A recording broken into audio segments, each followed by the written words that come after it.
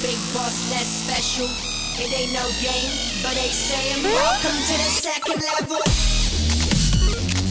Second level. Second level, baby. Second level. Hey, everybody. Thank you so much for coming out. It's my pleasure to introduce Francesca Carletto-Leon, who's going to be doing a talk on game design. Yeah. Hi, everybody. Thank you. There's a lot of people here. Thanks for coming out. I hope you're having a really good time. I literally, like everyone who asks me, I can't stop talking about how awesome this event is and how nice everyone is that I've met here so far. So thank you. So I'm going to be doing a short little presentation just about game design. So just as a disclaimer, this is more of like an entry level like presentation for game design. So if you're a very experienced game designer, this might be a little back to the basics for you. But I think we could all use that sometimes as well. So just jumping right in, if my clicker works. Maybe, am I not supposed to hit the arrow? There it is, thank you. So just a little bit about me, so you know who I am and where I'm coming from. So I am Francesca, you can find me on the internet there. So I'm pretty young, and I have had the unique experience of going to both an undergraduate, specifically in game development, as well as now I'm doing a master's in game design at the NYU Game Center. So some of the things that I do over here, I do a podcast called Indie Complete. It's kind of like a book club for indie games. So we pick one game every month, play it, and then talk about it. I also work with Girls Make Games. We are an organization that runs summer camps and workshops for middle school aged girls, teaching them about code theory and game development. Yeah, so you can check us out online. And I'm here today representing Contigo Games, which is a independent game studio that I co-founded. And we are showing our game Star-Crossed in, in the expo hall right now. And this is my dog, Olive. My clicker is not working. Am I supposed to not hit the arrow? I am hitting the right arrow. Okay. Okay, I'll keep talking. So this is our game Star-Crossed that we're showing. It's a two-player cooperative game about magical girls in space. And then this is the other game that I'm demoing, a tabletop game. It's a social narrative card game about concocting a cover-up to excuse yourself from a murder. Very different aesthetics going on here. Next slide, if possible. Thank you so much, by the way. I really appreciate it.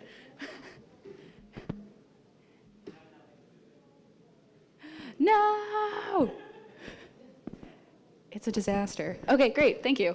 That's fine. So I'll keep talking. So let's talk a little bit about like what is a game designer? Like what is your job on the team? What do you do? So game designer, thank you so much. You're a superhero. All right. Pulling a quick little quote. So design, if we think of design as the creation of a plan for the construction of an object system or human interaction, considering like the aesthetics and the function of the thing that you are designing. So within that, when we talk about that in relationship to games, a lot of people don't realize that there's there's like so many things that actually need to be designed in a game.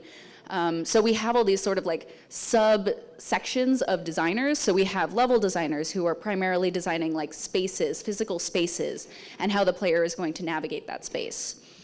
We also have UI and UX designers, that's user interface and user experience.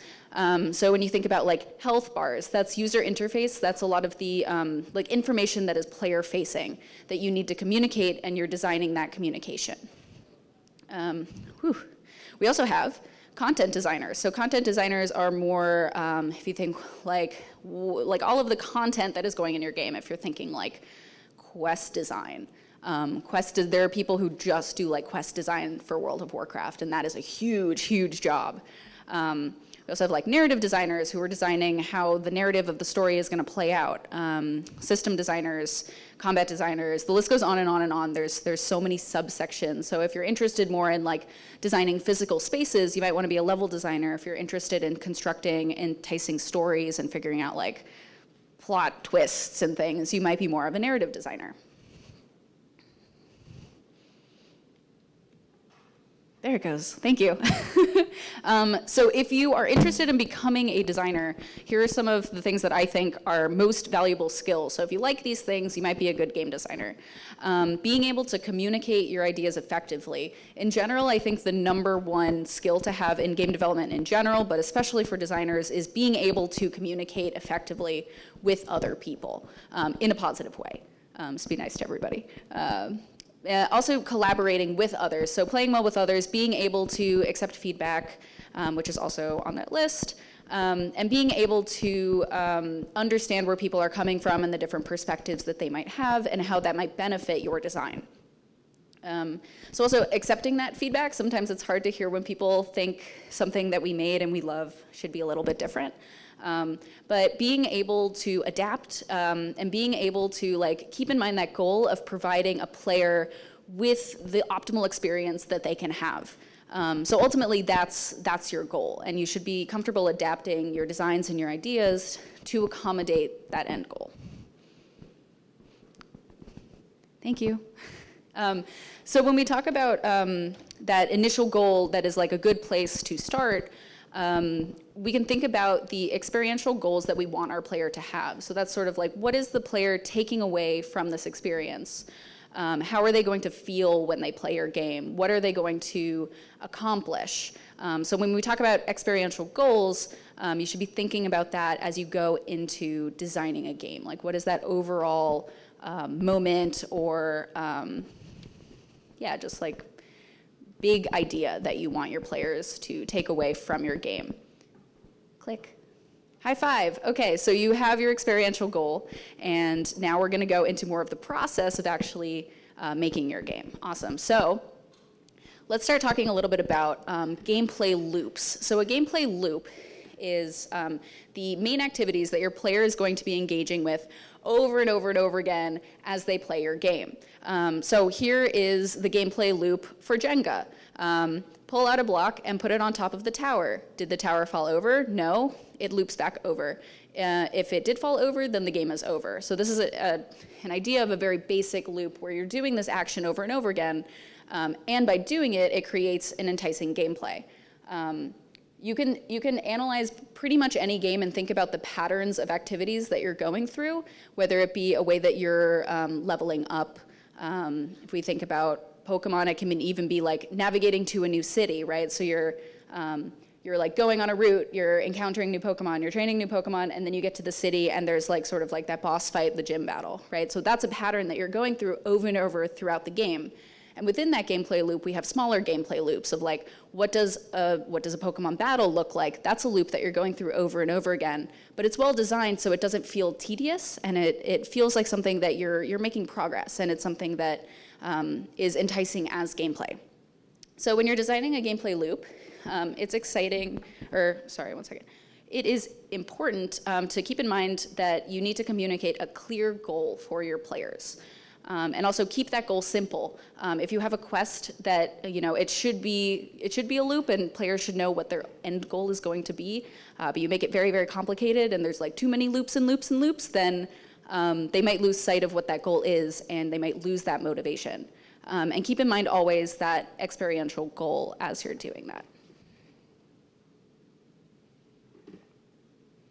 So the next thing to think about when you're actually going into designing your gameplay and the interactions that your player is going to have with this game, we can start thinking about difficulty curves. And I also want to mention that this isn't for most games.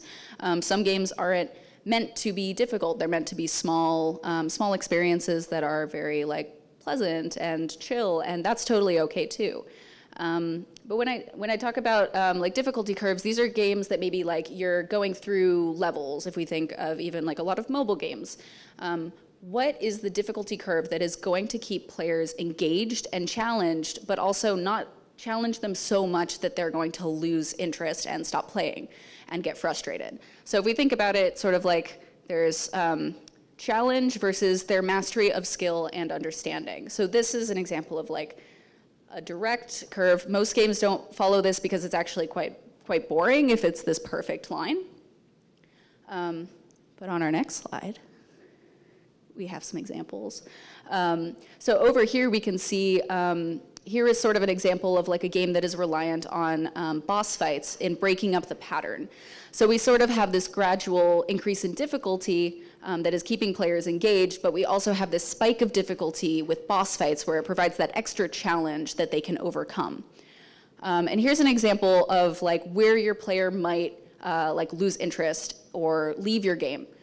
So at the bottom, we sort of have high performance players who are mastering they're mastering the skills very quickly, but the challenge is not increasing quickly enough for them to stay interested. So eventually they might lose interest and stop playing because they're missing that sense of challenge and accomplishment.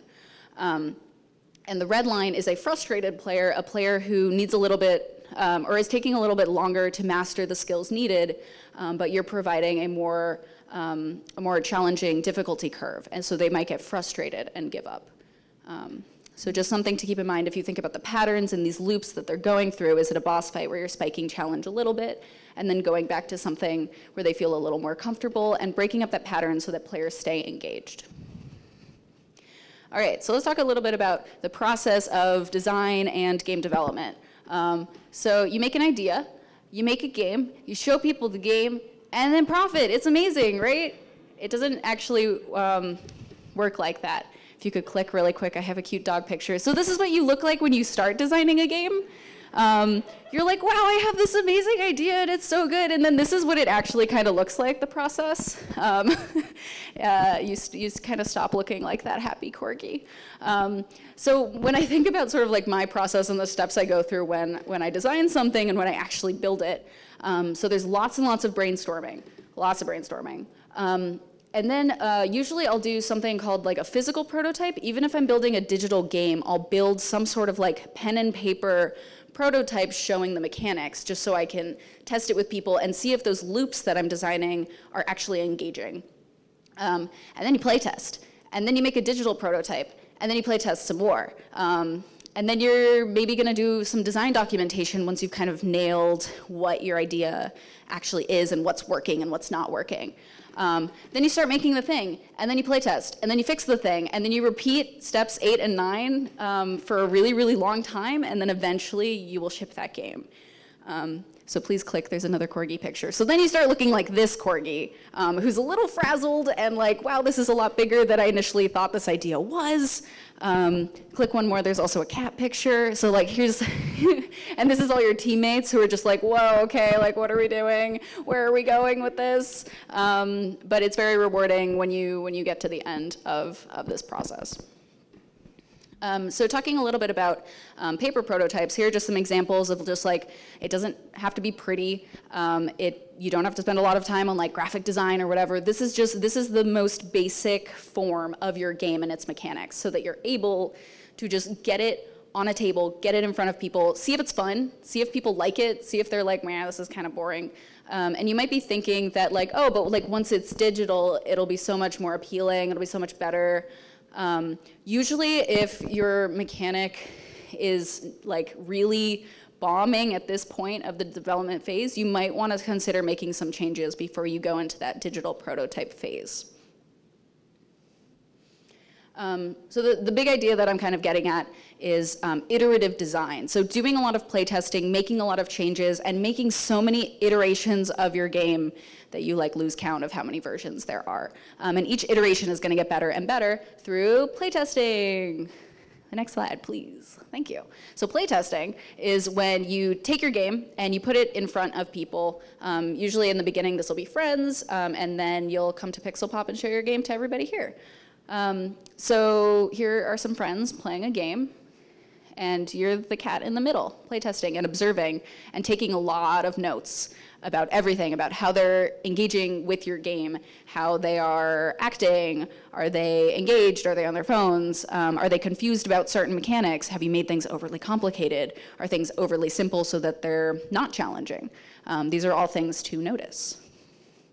So some of the best practices for playtesting is just like early and often. So as I said, like doing paper prototypes where you can get that very, very bare bones design out and in front of people. That's great. because failure means that you're learning. If something is broken and you're able to reflect upon it and fix it, that is great. You're learning, you're improving your game. Also failing earlier, especially when you're working on like digital prototypes, especially if you're at a company, the longer you wait to make those changes, the more expensive and difficult they're going to be to make later down the road. So know who you're designing for. This is sort of figuring out your target audience and what they're looking for in a game, and you can design with sort of those people in mind to make a good experience for them. As I said earlier, like take notes all the time. Always have a notebook. Always be observing how people are interacting with the systems you've designed.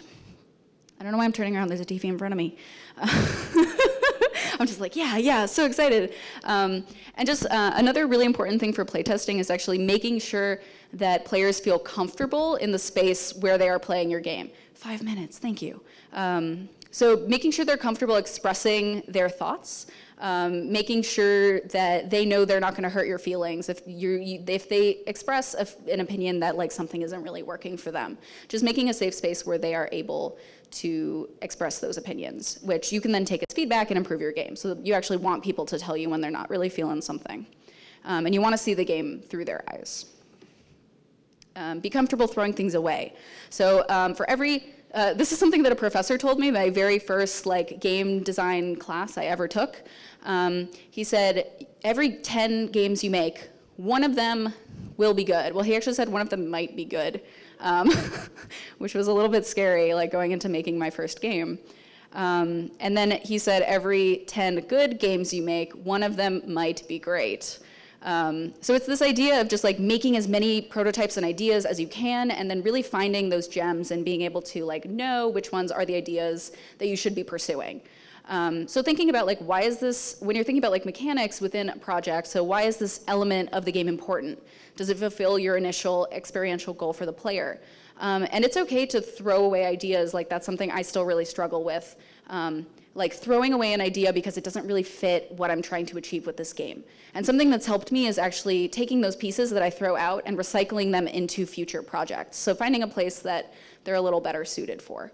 And I definitely recommend keeping a notebook. Here's some more dogs playing games because I found so many when I was looking for playtesting pictures. And they're really cute. To leave off, I wanted to give a couple resources. If you're interested learning more about a game designer type role and also other roles in the industry, my friend Lucy has these really great like game dev role cheat sheets that she has created.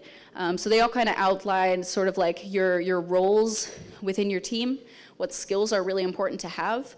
And I definitely recommend checking that out if you're not sure where exactly your skill set might fit in a game development team. Yeah, and then here's some other resources, some of the things that I quoted in the presentation, some books I really recommend checking out that are really good as both like a primer for game design practice, but also get really into like the nitty-gritty of like playtesting and like how to design a really satisfying experience for players. Yeah, so that's all I have for you.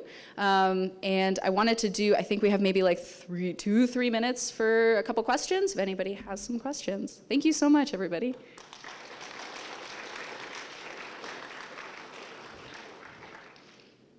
Yeah, if anybody has questions. I was talking super, super fast because I was like, I only have 20 minutes. Yeah. Previous slide, please. Thank you so much. Yes.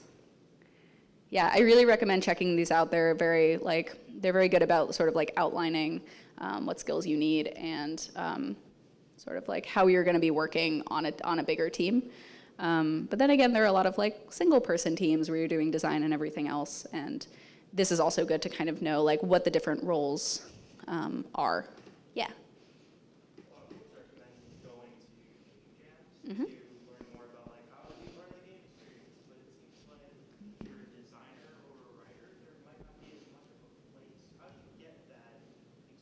Mm-hmm. Sort of like the iteration and collaboration when you might be doing a role that's not directly connected to the program.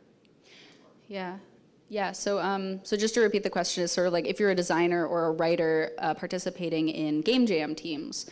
For people who don't know, game jams are a designated period of time where a lot of people get together and they make a game usually around a theme.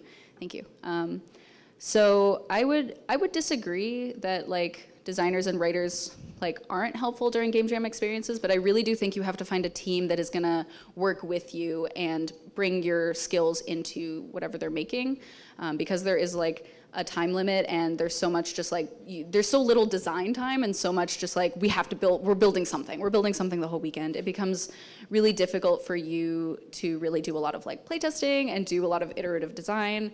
And that is really difficult, but I do think that if you have strong design skills, the game jam experience becomes a lot more positive, and what you end up making becomes a lot more coherent. So I would definitely say that like if you are a designer, maybe picking up a couple other skills to bring into that space to work with a team. Or if you are an artist or a programmer, like picking up a couple game design skills so that you can bring that when you're working on small teams in game jam experiences. And I highly recommend doing game jams, they're really fun. Unfortunately, time is up, but I'm gonna be hanging out, so please come chat with me and we can talk for a bit. Thank you so much, everyone. It ain't no game, but they saying welcome to the second level.